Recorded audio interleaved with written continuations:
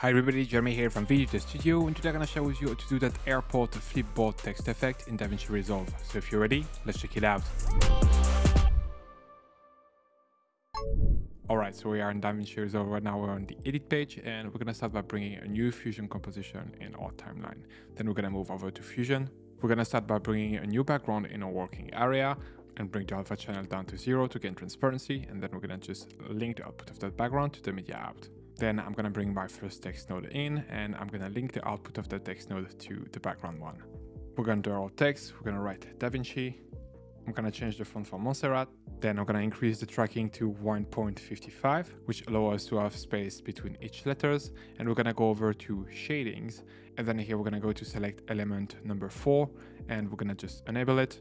This is what we're going to use to create our background. So here I'm just going to scroll down, and I'm going to change the color already from blue to black, and then here we're gonna adjust the extended horizontal to 3 and the round to 0.05.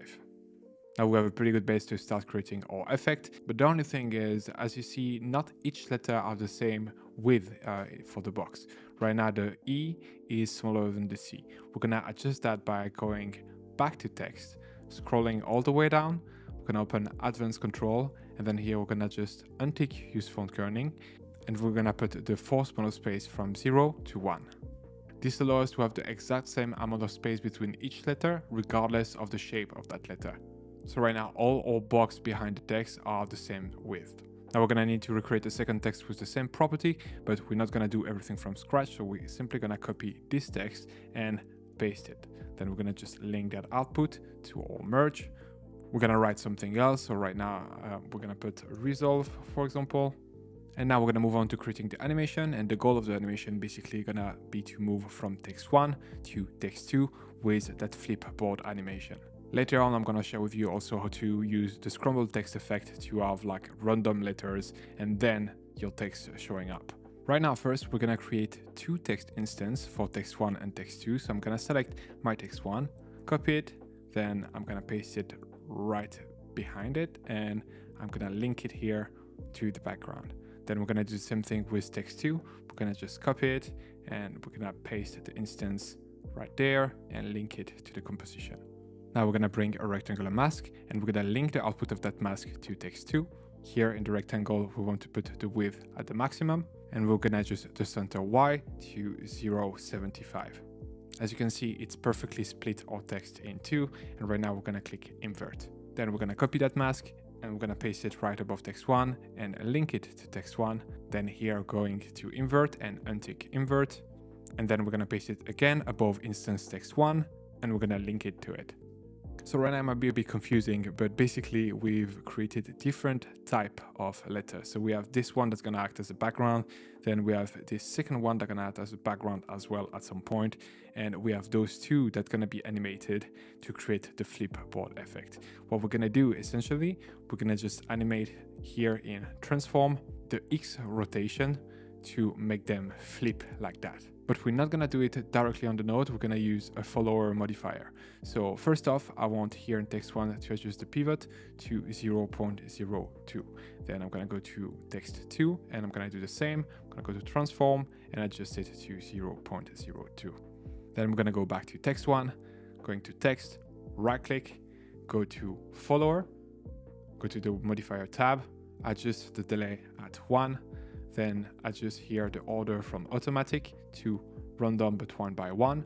We're gonna be at frame 10, going to the shadow, going to frame 10, then going to transform. We're gonna drop here a keyframe on the X, then we're gonna go to frame 15, and we're gonna put the X at -90. Then we're gonna go to text 2, we're gonna go to text, right click, follower, modifier. Here, exact same thing, we're gonna put the delay at 1, and then we're gonna go and switch from automatic to random but 1 by 1. Going to transform, still frame 15, we're gonna drop here a keyframe on the X at 90, and then we're gonna go to frame 20 and bring it back to 0. Now if we play it, as you can see, we have an animation, but it's not exactly a flipboard animation. That's where those two are gonna come into place, the instance text 1 and instance text 2. As of right now, they are still connected to the original text1 and text2. We're gonna disconnect them and use them as background. So before doing that, you want to make sure that you have your final text, because then you will need to change your text not only in text2, but also in the instance text2. So right now, let's just disconnect them. I'm gonna right click the instance, and then I'm gonna remove the follower animation for the instance text2, go to instance text1, the instance, and remove the follower animation. So now the follower animation is only on text1 and on text2. And those two right here serve as background. And now if we play it, as you can see, we get that flipboard animation. Now this is if you want to switch from one word to the other. If you wish to start from nothing and then having one word appearing, you can absolutely do that by going here to text1. Then here you're gonna go over to shading, and then here you're gonna select element number 1, and you're just gonna toggle the enable. And now you're gonna start with empty frames, and then your text gonna come into place. Another possibility could be to just continue to enable that and having what we had here at the beginning, and add some text scrambling at the beginning to make it look like the flipboard was searching for those letters. So here I'm gonna copy text1, then I'm simply gonna paste it. I'm gonna make sure to remove the follower animation. I'm then gonna link it here to my composition. And here we're gonna simply right click and select text scramble. Then we're gonna go to the modifier. Here I want to remove all the characters that are not in capital. And I'm gonna put the randomness at 2, drop a keyframe here at frame 10, go to frame 0, and put the randomness at 1. Now if we play it, as you can see, we have that scrambled text, but it doesn't switch back to our first animation. So we're gonna use a dissolve node. I'm just gonna delete here my merge.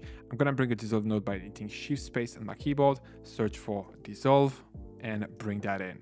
Then I want to link here my merge to the yellow arrow, and I want to link my scrambled text to the green arrow. Here I'm gonna go to frame 13, and I'm gonna drop a keyframe on the background foreground at 1, and then I'm gonna go to frame 14 and bring the background foreground down to 0. And now if we play it, we have that scrambling and then moving to the flipboard animation. Personally, I like it like that, but you can change here the bottom and top color of your box. I'm gonna show you how in a second. First here, if you want to change the color of only the second text, you can always just go to shading, and then here in select element number 4, we could switch it, for example, for red. And now you will go from black to red. But if you want to have a shading between the top and bottom, you will need to go back to instance text. Then here in shading, we're just gonna de-instance the color group. Same here with instance text 2, we're gonna go to shading and de-instance the color group. Then here we're gonna go to instance text 1, and we're gonna change the color here in select element number 4 to whatever shade of black you want. So here I'm gonna go with 11111. I'm just gonna copy that to reuse it. So basically we'll have the top part being black, and we'll have the bottom part being a tiny bit more towards the gray. Then here text 1 is at the top, so it's just gonna stay black. Then text 2, which is gonna bring it towards the gray, so we're simply gonna paste the same color code. And then here we're simply gonna need to do the same thing with our scramble. So I'm simply gonna disconnect the first text, copy it, paste an instance, and then here link those two together and link the merge to the dissolve. Then here I'm gonna copy my rectangle, just paste it, link it to the instance, and then paste a second one, link it to the text 1, and then unthink invert. And basically we've done pretty much the same thing as here, where we have one text at the bottom and one text at the top. On the bottom text, we're just gonna go and change the color. So I'm gonna go over to shading.